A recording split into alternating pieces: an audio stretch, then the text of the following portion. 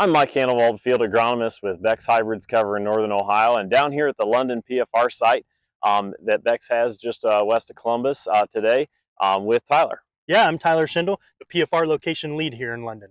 And so we're checking out plots here today, and we're in some June 3rd planted corn, and we noticed some disease starting to move in, and just wanted to give a quick update on some late season disease in the later planted corn that we've been seeing. So take a look. I've got one leaf here that has all three of the major diseases on it that we're looking at. So we've got northern corn leaf blight that you can see. So that's a brown to gray colored lesion that spans across the veins.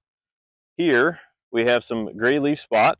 Probably not the best name because it's brown, light brown, surrounded by a dark brown ring, but gray leaf spot stays within the veins. The veins kind of act like guardrails there.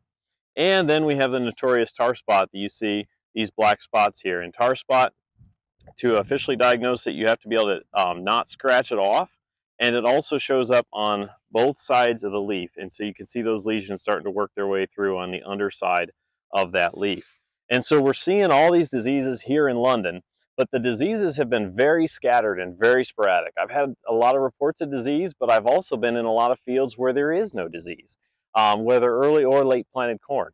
And so I encourage you to get out and scout your fields, take a look. Even if you've already sprayed a fungicide, we've had an area in northeast Indiana where they had to come back with a second pass because that tassel fungicide didn't carry them all the way through. They had some more severe tar spot pressure. So what you may see in your field is probably going to be different than what we're seeing here in London and what even some of your neighbors might be seeing because it's been so sporadic.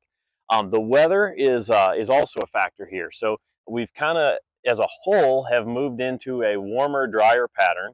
And I know there's some areas of the state that have been getting rains. They caught a nice rain here last night here at London. But if you're in that drier pattern, you're going to be at a little bit lower risk. If you're in an area that's gotten some more rains or has heavier dews in the morning, going to be a little bit higher risk. Our window for that fungicide application to happen is going to be if we see disease from 2 leaves below the ear or above prior to dough stage. And Tyler's got an ear here.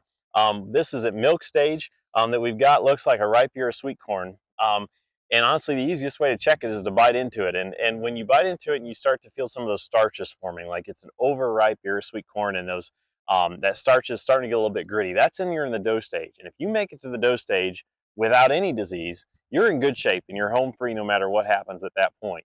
And a lot of our April and early May corn is already to that point. The late May and June corn is what we need to be watching. And look for that until you get to that dough stage. And if you do see some disease start to show up 2 leaves below the ear and above prior to dough, go ahead and get after it as quick as possible. We also wanted to talk a little bit about a big event coming up next week.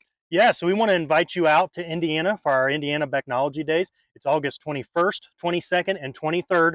Mike and I will be doing tour number 7, covering everything starter fertilizer. Corn, soybeans, 2x2, in-furrow, additives, all of the above. So we definitely want to see you guys come out there, come find out some more information on what we're doing out there. All right, I know it's in Indiana, but it's not a very far drive from Ohio. Well worth the time and effort to come out, especially if you've never been there before and haven't seen it. So I look forward to seeing you there. If you have any questions about corn disease or any other agronomic topic, feel free to reach out to myself or your local Beck's representative, and we'd be happy to help you. Take care.